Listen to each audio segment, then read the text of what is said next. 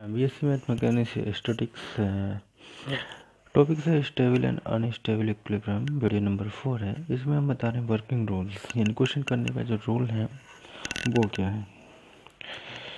For stability stable and unstable equilibrium, number first point है if the upper body has a plane face in contact with the lower body, then small r equal to infinite. So we have stable equilibrium for h less than हो जाएगा r and unstable होगा h is greater than r, अगर h r से बड़ा है तो। Formula था हमारा 1/h equal to 1/r plus 1/R। इसमें रिलेशन चल रहा था upper body has a plane face में है, then small r equal to हो जाएगा इनफाइनाइट, यानी ऊपर वाली बॉडी, दो बॉडी अगर कनेक्टेड है, अपर बॉडी इस प्लेन फेस है, लोअर बॉडी की जो रेडियस है उसको कैपिटल आर मानते हैं एंड अपर बॉडी की रेडियस को स्मॉल आर मानते हैं। Upper body is plane face है तो small are equal to infinite हो जाएगा। अब यहाँ पे रिलेशन है बड़ा या छोटा क्या है, ये इनफाइनाइट हो जाता है देन 1/r।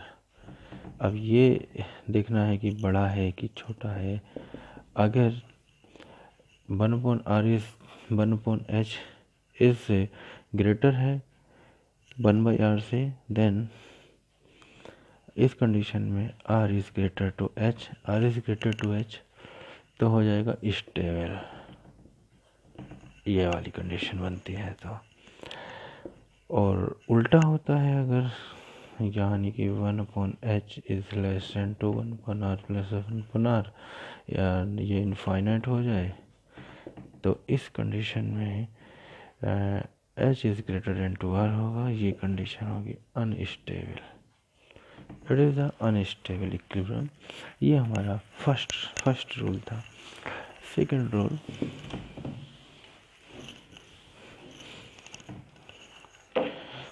रूल के according, number 2, if the lower body is a plane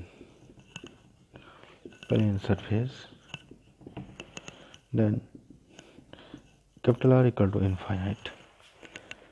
यानी लोअर बॉडी की जो रेडियस है वो कैपिटल R मानी जाती है। अगर लोअर बॉडी प्लेन सरफेस है देन उसकी रेडियस भी इनफाइनाइट मानेंगे। So we have stable equilibrium if h is small h less than r and unstable होगा h is greater than to small r। Stable कब होगा, जब h is less than small r, and unstable के लिए h is greater than to r। दो rule हो चुके हैं। थर्ड कंडीशन से इसका आर्टिकल होना बाकी है, आर्टिकल करा देंगे, थोड़ा क्वेश्चन ज़्यादा आते। नंबर थर्ड पॉइंट है if the lower surface is concave, then capital R is negative and we have stable equilibrium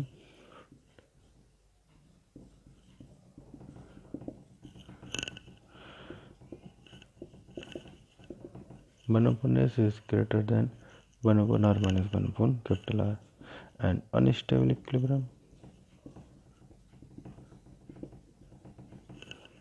1/h is less than 1/r minus 1/R। ये रूल हो चुके हैं। इस रूल पर डिपेंड इसमें क्वेश्चन अब कीजिए।